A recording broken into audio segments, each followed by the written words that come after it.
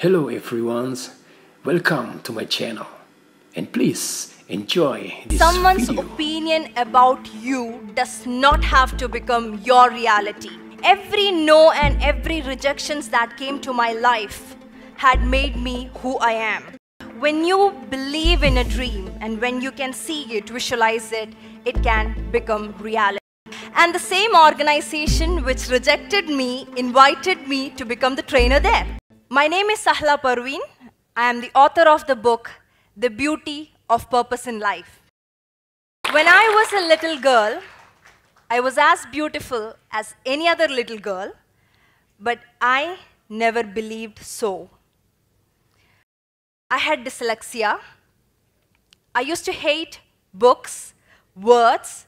I used to see M as N, N as W. But everyone used to think I was lazy to learn. I struggled throughout my teenage, but somehow managed as a below average student to an average student. When I was in 11th, one day I went to my library. Every week we have library hour. And I got one book in my hand, the name which I couldn't read. The book was Alchemist. I started reading, somehow read the first page, and I felt like it is speaking about dream. And I was a girl of dreams. I lived in an imagination world. That was the first book I issued from the library with a heart to read. I took it home. Next 3 days, I sat with it, though I couldn't understand so many words, but I completed the book. And I got the message that when you believe in a dream and when you can see it, visualize it, it can become reality. My thought process started shifting by then. Within the next 3 years, books became my best friends. I started reading everything about mind, heart, love, religion, everything that I felt to read. Then I came to Cochin to pursue my MBA in Physad Business School. The real transformation happened when I attended one session, mind mastery session, for 2 days. And when I went for that session, I realized every thought process I think, that believe, love, meditation, visualization, there are a lot of people who believe in it and they can come to reality. It is me who have to change first to make the transformation. When I went to the session, I was so excited. I came back to my college. I went to my dean and I was speaking so excitingly about the topic. And I asked him, can I just share this with the friends in the college, just 1 hour? And he's like, yeah, sure. You take a session for your juniors tomorrow. I was so happy. Went back to my hostel, prepared slides of 20 slides. And next day, I am going to the class to take the session. And on the veranda, one of my teachers asked, Sahla, you are going to take a class? And I'm like, yeah, miss, yeah, just a class about mind. And she's like, do you think you're going to pass for your first term exam? And that's like, that's when I started getting my first heartbeat. Yeah, why am I going to take a class? But still somehow I managed to reach the class of my juniors, and I found 65 students looking at me like this, and I was getting a very big heartbeat, and I was like, why did I come here? And I'm like, okay, let me start. And I opened each slides and I was explaining each and every slides. And when I was almost reached the 19th slide, I looked at the time and I found it was just 15 minutes past and I have 45 minutes left. And that's when I just closed my eye, took a deep breath and started to speak from my heart. I somehow managed to complete the 45 minutes, and I'm like, this is the last session I'm going to ever take in my life. And when I was going out of the class, students started clapping and coming behind me and saying, yeah, you are right, I was not confident about me. What you said, the point was right. And that's where I started feeling wonderful, a feeling that I have never got in my life. They posted about my session in my FB profile. I didn't have a page then. And watching this, another friend of mine invited me to their college to do the session. And I constantly started doing the sessions. That's how my career began. There was a national level organization who were starting their Cochin office and they were looking for trainers. I went for their interview. And I attended their interview very confidently. At the end of the interview, the interviewer told me, "Your performance is good, Sahla, but no one is going to listen to a 23-year-old girl. You have to take sessions to people who are double your age and experience." And I was like, yeah, that's true. I'm too young to start doing sessions. I felt very bad, sad, depressed. I went home. And then, a few days afterwards, when I was listening to a speech of Les Brown, there gets a quoting, "You are never too young to start teaching or never too old to stop learning."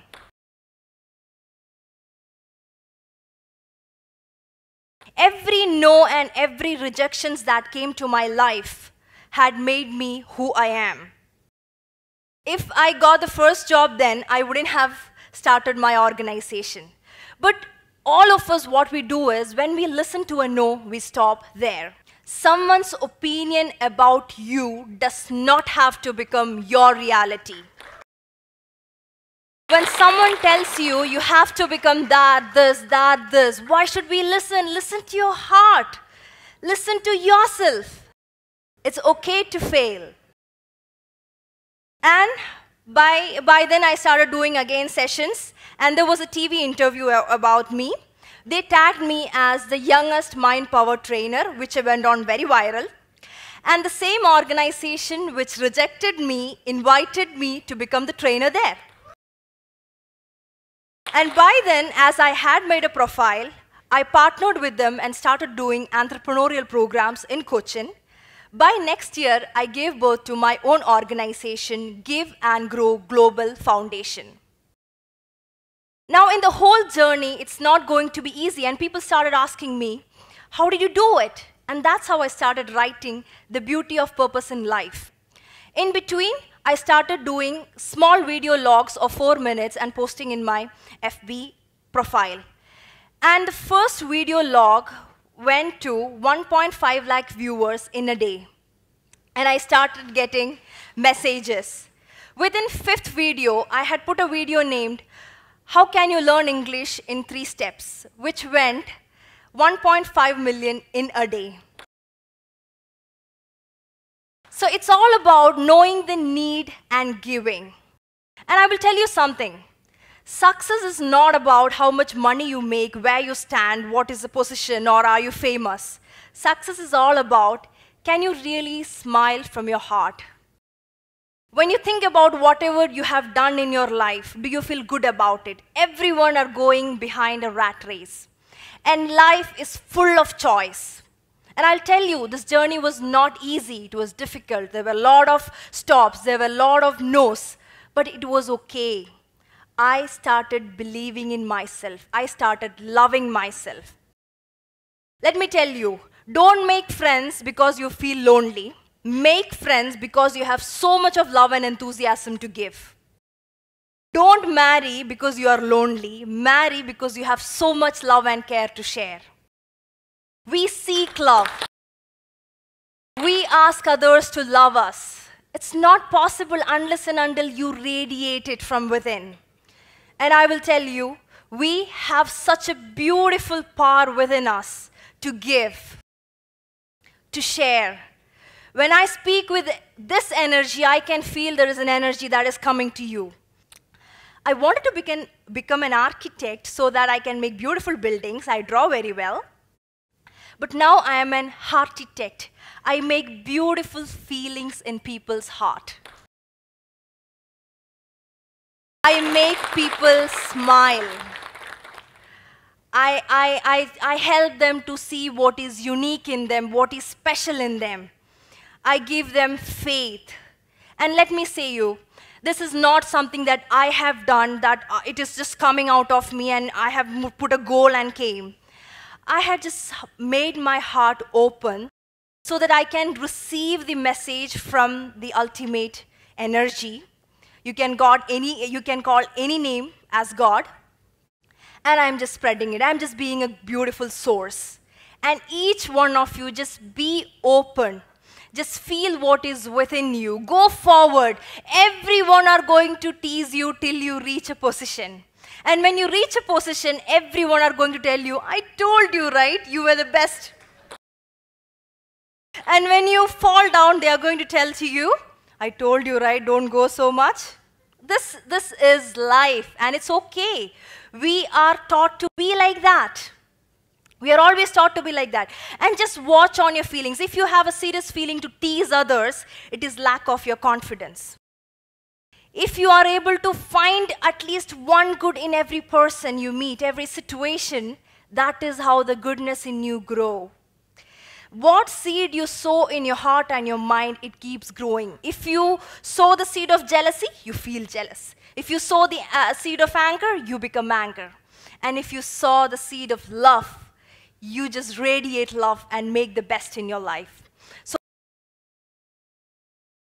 go forward, listen to your heart. It's okay to make mistake. It's okay to fall down.